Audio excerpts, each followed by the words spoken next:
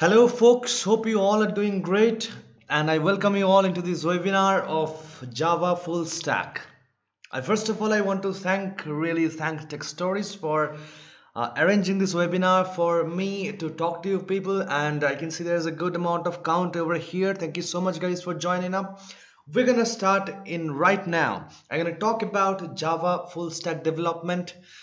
I shall be dividing this discussion into little bit of multiple parts so that we have a very good objective tracking, you can say, of this particular thing.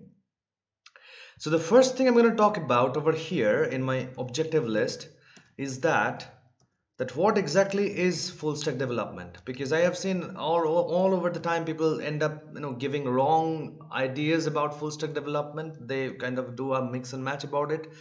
So we're going to talk about very clearly what is full stack development. That's our objective number one. The objective number two is going to be that what is the current demand in the market.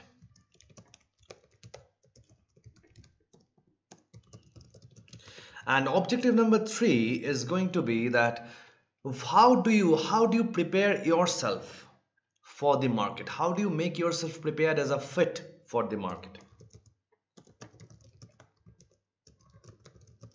All right, so these are the three questions that we are trying to kind of find out over here.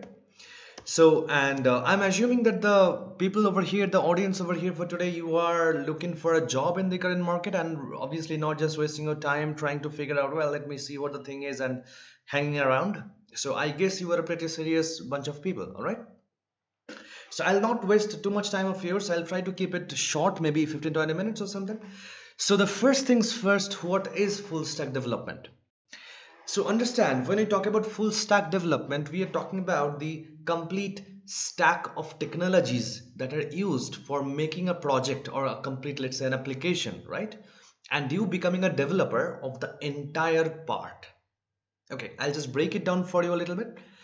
What I'm trying to say is, when I say full stack development, so you have basically two stacks, okay? One is the front end stack. I'll explain you, okay? Just let me write down the terminology over here. One is back-end stack, okay? All right. So the front-end stack and back-end stack, these terminologies only hold good when you're talking about an web application, okay? So what is a web application, first of all? Okay, let's try to understand that. There are actually two kinds of applications, honestly, in the world. I mean, two separate divisions. One is standard applications, or which you call a desktop applications, that just you have to install on your PC or your Mac and you just need to run them. Just like example is, let's say I'm using Microsoft Paint over here, okay? I'm using MS Paint as my whiteboard. So this MS Paint is a standard application. And then there are web applications, like that is not really installed on your PC. I mean, think about Facebook. Now Facebook is there in the servers of Facebook, right? They say that Facebook has got a server, and if Facebook is, let's say, not responding, you say the server might be down, right? So you got a server somewhere sitting. You don't really wish to know where it is because you don't really care about that, but you have it somewhere, and you as an end user, you need a device through which you can log into that servers. So you will see that majority of the time when we talk about web applications, most of them require a login. Not all of them, however. Most of them require a login. So you can sit on any device you want, like Facebook. If I say, you can do Facebook from your laptop, from your desktop, from your friend's PC, from your mobile phone, doesn't really matter. You can log in from anywhere and you can see the same data every single time. So that is not installed on your computer, but installed on a server, that application. So when you make an application which is going to be installed on a server and people are going to use that from their own PCs or Macs or something by logging into there or kind of seeing it from a, remotely accessing it, that is going to be called a web application. A desktop application is typically, like let's say if you come back to my desktop, right? I got a lot of things over here. I got a tool called paint.net. So if I just click on this, it is going to open up this application on my desktop. Now it has been actually installed on my PC, and that's the reason that this thing is opening up, that is working, right? This is a kind of a Photoshop kind of a stuff. But let us say when you talk about web application, that is majority of the time, or in fact every single time, it is going to be opening up on your web browser. Okay, so you got to open up your web browser, let's say, and you try to go to facebook.com, you open it up over here, right?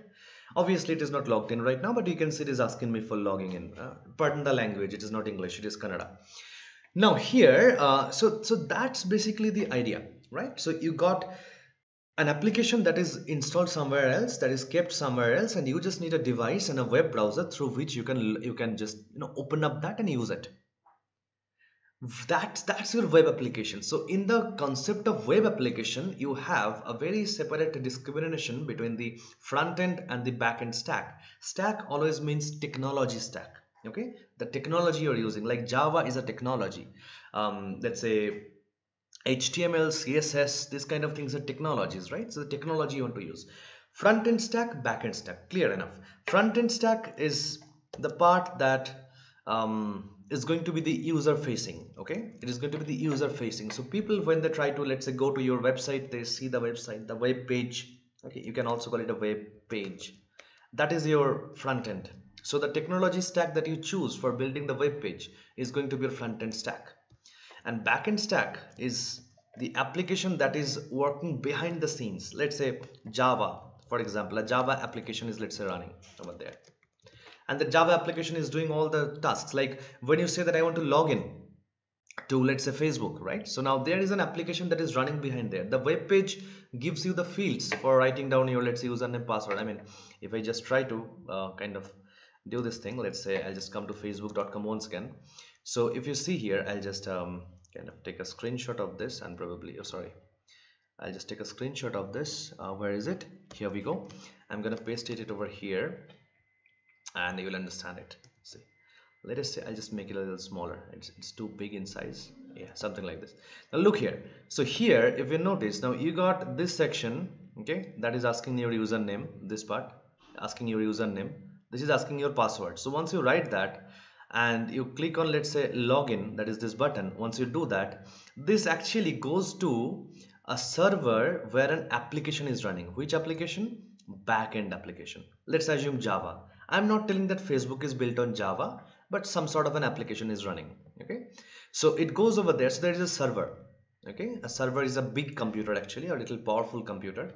It is there. This request that the person wants to log in goes to the server. The server tries to find out whether it is a valid user or not. In case it is, it will take you forward. So it will send back a response, actually, and in that response it will tell that, well, yeah, this guy can actually see the, let's say, the home page. So it will take you to the home page where you shall find your news feed and all those things. In case, let's say, you have tried with a wrong username password, the server is going to say, no, this username password is terribly wrong, and this person shall not be taken to the home page, and it shall tell you that your username and password is wrong, right? So you can see there are two parts. One part is majorly looking for the display. Okay, it is the user display, the thing that is being displayed to the user, and this is the logical unit. Okay, the application where all the logical data transmission, all those things are being done, the data processing, etc. Front end, back end. So this is your front end. Obviously, I think you can understand by now. This is your front end and this is your back end. Okay, I'm just writing it over here, let's say. Okay, so when a person is a developer and he knows how to develop a front end part of an application as well as the back end part of that application, okay, that means he knows how to develop a web page as well as he knows how to develop a Java application, that is the time you can call that person a full stack developer. So full stack development involves developing the front end as well as the back end. I think that clears out the first point, right? What is full stack development? In case you have a question, I'll just give you a minute of time and you can write down in the chat. Oh, I already see there are some questions coming up over here. Okay, so here is Karishma. Karishma is asking that, do we need to include database? Yes, obviously you do. Database falls under the backend itself. Okay, so when you have your, let's say, Java application means, see, that's a very nice question, by the way. So if you have your app, there are two parts in the backend. One is application, one is database. Okay, this is, let's say, app, and let's say this part is, let's assume, database. Okay, I'm just trying to kind of make a let's say, division over here. All right, so application and database. So when you send this username and password from the Facebook web page to the Facebook application, then this application tries to cross verify with the database whether that is a real user or not. Okay, and that is how it comes to know that, well, it is a correct user. So obviously, if you're talking about a front-end development, you're definitely including database as well. That's a good question. Thank you so much, Karishma. uh okay, good explanation. Thank you so much, Rahul. You like the explanation. Okay, all right, so I think that's it, right? So it's really nice to see that, guys, you guys are understanding this. You're a wonderful audience. Thank you so much once again. I'll try to get into the second question, which talks about what is the current demand in the market. Well, the demand in the market right now is actually high. I mean, in fact, a full stack developer's demand in the market is never low. It is never low. But the thing that keeps on shifting in the market is that what kind of technology stack people are right now, let's say, more interested into, and that kind of a thing you have to be preparing yourself for. So the majority of the backend work that is being done nowadays are done on Java and Python. Okay, majority of them, and also a portion goes on C Sharp. So there are three languages, honestly: Java, Python, and C Sharp. Okay, C Sharp, also people call it .NET, even though there is a little difference between calling it a C Sharp, calling it a .NET, but people kind of do that. So Java, Python, C Sharp, these three languages are majorly nowadays being used as a backend stack. There are other languages also, but the majority of the market share is with these three guys. Okay, and talking about the front end, the kind of technologies that you find out majorly used by people is going to be your the typical HTML, CSS, JavaScript. These are the standards, so this definitely you need to know. Along with that, you can either take yourself towards the Angular stuffs, or you can take yourself towards the React JS stuff. So you can choose to let's say specialize your front-end development experience either in the way of Angular or in the way of React. If you want, you can do both, but I don't think that you shall need this really. But obviously, yes, if you're interested, you can go for both. But remember, HTML, CSS, JavaScript, that is the basic foundation, and then you specialize either in Angular or in React. The choice is yours. Okay, market demand, both have 50-50, so you are covered either way. So you gotta either know, let's say, Java or Python or C Sharp .NET, and HTML, CSS, JavaScript and Angular, or HTML, CSS, JavaScript and React. Okay, that's all. So you need to choose one from here, and with HTML, CSS, JavaScript, either Angular or React you can choose from, right? I think that makes the sense. So that is basically the current market scenario, right? So Java, I would suggest, in case you are learning, let's say, very first time a programming language and you are actually interested in that, I'll tell you to go for Java, because Java is honestly called the mother of all languages, and that's kind of true. Okay, the object-oriented concepts, the object-oriented programming fundamentals, all those things come into picture when you're talking about Java, and they are very prominent throughout the entire course of Java. So Java definitely stands a little bit higher into the standards when I'm talking about backend programming language. Definitely, Python is a fantastic language, and you can obviously choose to go with Python also, because Python also has a equal demand as of Java. C Sharp, the demand is a little less in the market compared to Java and Python. So Java and Python should be something that you should be actually be more interested into. Okay, if you do not know any programming language and you just want to do it very fast, you don't want to really dive deep, you are not so much interested into talking about algorithms and this and that, probably you can go for Python. But in case you want to actually develop your concepts of programming and you actually want to dive deep within that, you should go for Java. Both of them are good, but you can choose depending upon your idea, right? In case you're having a trouble in let's say finding out which one you should go for, you might ask your representative at teqstories to just arrange a call with me and you can talk to me. Okay, I'll give you a complete idea depending upon your specific case. Okay, it's very difficult to do within a right now there are 161 people over here. It's very difficult to do it right now, but obviously, if in case you want a specialized consultation, you can absolutely ask for that, and trust me, that is free of cost. I will not charge a penny for you. Okay, so great. So that is more or less what you're trying to do for your front end stack and your back end stack. All right, now comes the third question: how to be fit for the market. How do you become fit for the market? Okay, what do you do so that the companies are now definitely gonna hire you? Okay, what do you do for that? Now remember, when you are trying to get hired into a company, the process that you go through is called an interview. Okay, the process is called an interview, and what you need to do is that you just need to crack that, and that's how you become selected in a company. That is the first part. And number two is going to be, once you got selected, how do you work? How nicely do you work? You should not be the person that who somehow cracked an interview and you have no idea, somehow by luck you did it, and now you are, you have sleepless nights because you have to night, you have to, you cannot sleep, you have to read stuffs because tomorrow you have to work in the office. That shouldn't be the case. It should be very smooth journey, and that is only possible if right now you're preparing your knowledge in a fantastic way. If now you're not doing it, you have to do it when you're in a project, and that, trust me, is very difficult. Absolutely difficult. So this is the time you do it, right? How to be fit for the market? How to be fit for the market means how to first, number one, crack an interview. Now I'll be talking about these things in way to in a broader way when you're actually doing the real sessions, but over here I'll kind of give you an interview, sorry, I'll give you kind of a idea about this. Remember, when you're trying to be cracking an interview, you need, number one, to have communication skills. This is number one, trust me. Don't get me wrong, knowledge is very important, and that comes in point number two, knowledge. But communication skills is the primary thing that you need to go for, okay? You must. Communication, then number two is knowledge. And number three is body language. These are the three things that you need to have, right? These are the three things that you need to have. Knowledge at number two. Communication is required to be built first, because if you do not have a good communicative skill, then you cannot really push your knowledge. You cannot showcase what you know. If you want to prove in front of your interviewer that you actually know the thing, you need to have a wonderful communication skills. Okay, the better you do, the better is the chance. Trust me, there is no upper limit. The better you keep on doing, the better your chance keeps on building.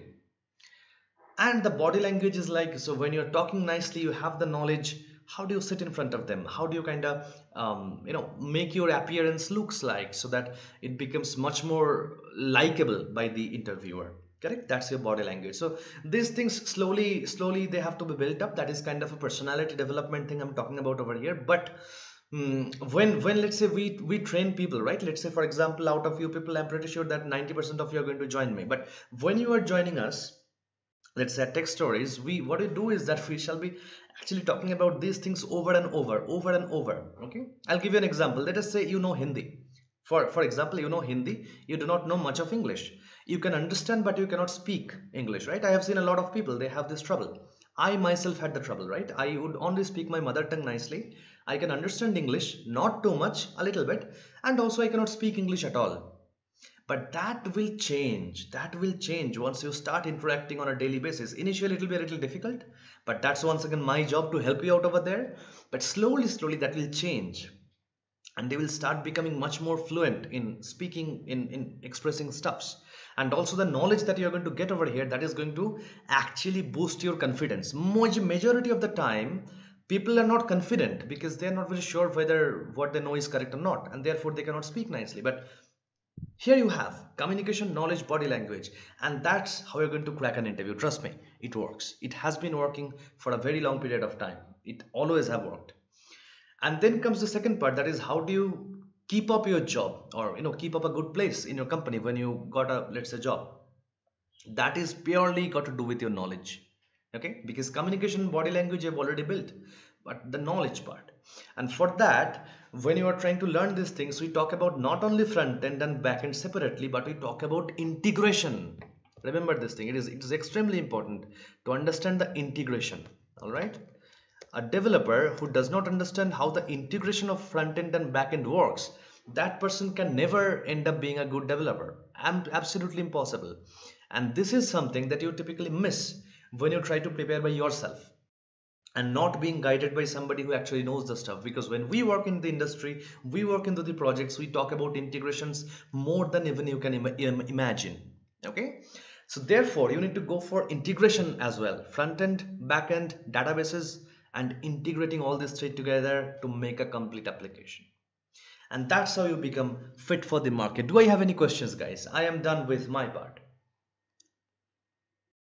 Okay, so I see Paul, okay, Paul has a question over here. Paul is asking that how much time do you think it takes to learn well, it depends on you, Paul. It depends on your let's say prior experience. If you have some, you already know some languages, already you know that. Okay, there's another question from Shyamali who is asking that if we require to know some prior language as well. I'll combine these two questions together. I'll answer you. See, if you know something previously, that is good. If you don't, there is nothing to worry about. Absolutely nothing to worry about. Okay, and the time that you need, that will completely depend on the time you can devote apart from the class. Let's say the class let's assume I'm doing a 1 hour per day kind of a class with you, and you also spending, let's say, another 1 hour by yourself. Trust me, you can probably pull off the entire thing in a span of maybe 2.5 months. I am actually sure about it. Trust me, I have been doing this thing for the last 5 years. You can pull it off in 2.5 months, or maybe 3 months, let's say. But in case, let's say, you fail to put your effort, then probably it's going to take a little longer for you. But obviously you don't need to worry about it, because I understand not everybody can be a fast learner. Some people will be a little bit slow in their pace, and that is absolutely okay. There is nothing bad about it. If you take a little bit more time, take your time. Okay, nobody's going to ask you in the interview how much time you took for learning. They're just going to see whether you know or not. Okay, so take your time. You have all the sessions that you do will be recorded. In fact, this webinar, I think, is getting recorded. I've known about that, but maybe. But typically when the sessions go on, that will be recorded. So that recording will be given to you, and that is becoming your property. You keep it. You rewatch it as many times as you want. Okay, so even if you miss a session, let's say, you still have the recording that is going to your inbox. So you can still open it up, you can still watch it and download and keep the video with yourself. That is your property. And trust me, this is going to help you out a lot, because it's a real life session. It is a real time session that is going on, and that recording you're getting and you're trying to watch that, and that's absolutely nice. Okay, so yeah, I guess 2.5 months to 3 months is probably your answer. I have a question from a lady called Richa over here, and Richa is asking that if I can assist her on, what's this? Achha, you mean to say, okay. You're talking about database administration. Well, yeah, database administration is completely not included in a full stack course, definitely. But database administration, at least let's say half of it, you get it over here. In case you're interested, Richa, I'll suggest you to connect on a call with me. I'll actually explain you what is the the difference between the kind of databases that you're going to learn over here and what a database administration goes. I mean, what is the difference in the depth of the knowledge? So what I'll do is that I'll give you an idea about it. Make sure you just connect back to me through your representative in teqstories. So they'll connect a conference call with myself probably, and or else in fact they can also help you out about it. So I'll just explaining this one. As of now, just understand maybe 50% of what a DBA does. DBA means database administrator. 50% of that you're going to get already within this course. So I think that kind of holds good for you, right? In case you're interested, you can take a separately database classes, and probably if you're going for, let's say, you can just talk to a representative and just let them know that you want to know that. They will definitely arrange something for you. That's for sure.